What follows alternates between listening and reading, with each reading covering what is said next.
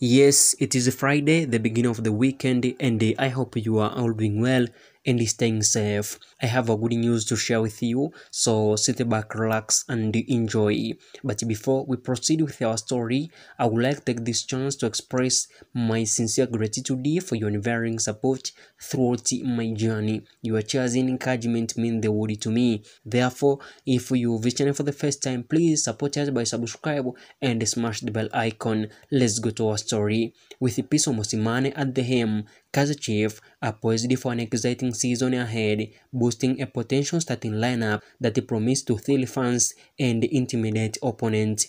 In goal, the reliable Branson Peterson stand ready to thwart any threat, providing a solid last line of defense, while Riverfroza and the versatility Keegan Johannes man the flanks, with Johannes bringing his defensive prowess to the left back position.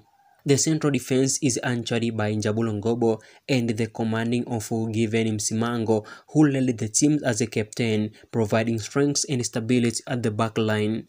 In midfield, Sibongithen Mthethwa and George Matlu form a formidable duo, with Mthethwa acting as a defensive shield, allowing Matlu to contribute both defensively and offensively. Edison Castillo operating as the attacking midfielder, orchestrating team's attack and linking up with the forwards.